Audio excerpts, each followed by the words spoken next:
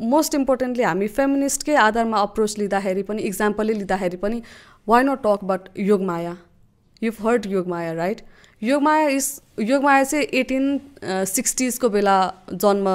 भएको थियो उहाँको चाहिँ सो योगमाया त्यो बेला 1860s भनेको राणा कालमा जन्मिनु भयो उहाँ राणा काल भनेको कस्तो टाइम थियो for not just for women for everyone in the society it was a tough period for everyone living in this Nepali society हैन योगमायाले के गर्नुभयो भन्दाखेरि योगमाया न्युपाने इज अहिले पनि an exemplary women in Nepalese feminist रेभोल्युसनको आधारमा पोलिटिकल रेभोल्युसन ल्याउनको लागि सोशल रेभोल्युसन ल्याउनको लागि र कल्चरल रेभोल्युसन ल्याउनको लागि योगमायाको नाम जहाँ पनि लिएको छ अब उहाँले के गर्नु भन्दाखेरि त्यतिखेर चाहिँ she was a window C त्यतिखेर चाइल्ड म्यारेज भयो उहाँको 3 चोटि विडो भएर उहाँले 3 चोटि विवाह गर्नुभयो राणा कालमा 3 चोटि विवाह गर्यो त्यतिखेर 3 चोटि विवाह गरिसकेपछि पनि उहाँले त्यसपछि सबै चिज त्यागेर एउटा एक्सेटिक जिन्दगी बाँच्नु भएको थियो उहाँ हैन योगिनी जस्तो जिन्दगी बाँच्नु भएको थियो उहाँले त्यो योगिनी जिन्दगी बाँच्दाखेरि चाहिँ उहाँले के गर्नुभयो भन्दाखेरि C stood up for caste discrimination C stood up for women's discrimination women भाइलेन्सको लागि स्पिकअप गर्नुभयो र त्यो सँगसँगै उहाँले अर्को मोस्ट इम्पोर्टेन्ट भनेको गुड गभर्नेन्सको लागि C spoke up for that and त्यो बेला when nobody could even dare and come up and speak up to Rana रेजिमको कोही पनि लिडर्सहरू C wrote continuously she wrote letters to then Prime Minister Chandra Shamsher and all those then Prime Minister कि we need good governance भनेर we do have people like that जसले त्यतिखेर हाम्रो त्यतिखेरको परिवेशमा हामीलाई राजनीतिमा पैसाकै आवश्यकता थिएन रेभोल्युसन मात्रै चाहिएको थियो हैन सबैलाई Yogmaya is one of those example त्यही हुँदै जाँदा Padmakanya campus has been establish 1945 मा स्टाब्लिस भयो 1945 भनेको धेरै अगाडिको पिरियड पनि हैन it was still that economic हामी इकोनोमिकली स्ट्रगल गरिरहेको पिरियड सोशली स्ट्रगल गरिरहेको कल्चरली स्ट्रगल गरिरहेको पिरियड हो it was established by I don't really remember the name अहिले but then it was established by a woman हैन साधना प्रधान त्यही 1950s को लाइनमै C became the first elected one of the local गभर्नमेन्टको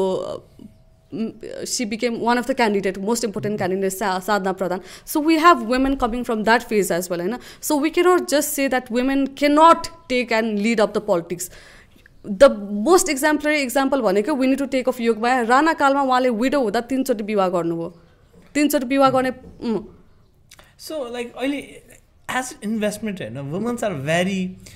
like profitable investment लाग्छ मलाई किनभने अहिले स्थानीय चुनाव आउँदैछ केको लागि चाहिँ women are like profitable investment because स्थानीय चुनाव आउँदैछ मेल or like mayor or deputy mayor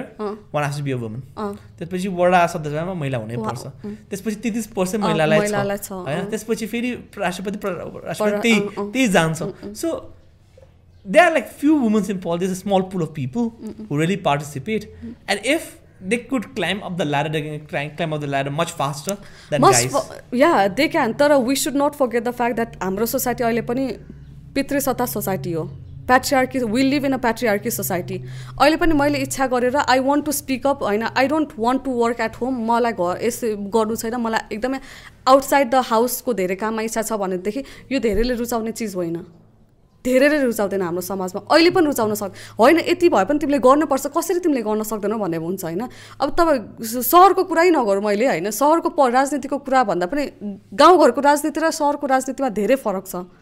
गाउँघरको राजनीतिमा पनि अहिले के छ भन्दाखेरि शहरतिर त we can say that okay शहरतिर यो काठमाडौँकै उसमा हामीले के भन्न मिल्छ भन्दाखेरि काठमाडौँमा आएर बसेको भनेको धेरै नेवारहरू मात्रै होइन पूर्व पश्चिमदेखि लिएर जहाँका पनि मान्छेहरू आएर फैलिएर आएर बसेका छन् यहाँ हैन चुनावको बेला काठमाडौँ खाली हुन्छ भनेपछि let's not talk about Kathmandu valley as a whole when it comes to talking about politics let's talk about people and the representation outside the valley गाउँघरतिरको कुरा गरौँ किनभने हाम्रो धेरैजना राजनीतिक परिवेशमा परिवर्तन ल्याउने देखि लिएर सबै चीज हाम्रो गाउँघरतिर नै धेरै छ अब यसमा के भन्छु भन्दाखेरि चाहिँ म प्याट्रिआर्की सोसाइटी भएको हुनाले पनि लास्ट चुनावमा म प्रत्यक्ष रूपमा म गाउँमा म आफै पनि चुनावको बेला हिडेको थिएँ धेरै दिन नहिडे तापनि कयौं दिन चाहिँ म हिडे थिएँ राजनीति कस्तो हुँदो रहेछ के रहेछ हाम्रो समाज भने त्यो बेला चाहिँ मलाई मेरो मम्मीले तिमीले समाज बुझ्नुपर्छ भनेर चाहिँ मेरो पेरेन्ट्सले मलाई त्यसरी लिए हामीलाई दुईटै छोरीहरूलाई चाहिँ हामीलाई पेरेन्ट्सले त्यसरी लिएर हिँडिरहनुहुन्छ समाज बुझ्नुपर्छ तिमीहरूले कस्तो छ तिम्रो समाज तिमी कहाँबाट हुर्केर आयो तिमी यत्तिकै यहाँसम्म आइपुगेको छैनौ भनेर बुझाउनको लागि चाहिँ मेरो स्पेसली मेरो मम्मीले चाहिँ यो सबै श्रेय उहाँलाई नै जान्छ हामीलाई छोरीहरूलाई लिएर हिँडिरहनुहुन्छ